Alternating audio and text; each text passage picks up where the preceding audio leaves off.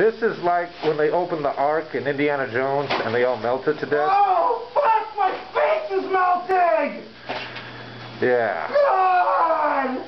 This is like biblical disgusting. I just want to point out that there was bags of salad in here that have been in here for so long that all of the vegetable matter has liquefied and turned into a greenish, brownish, purple liquid. For example, that's hearts of romaine. Hearts of romaine. Look at that. Don't do drugs, kids. Don't fucking do drugs.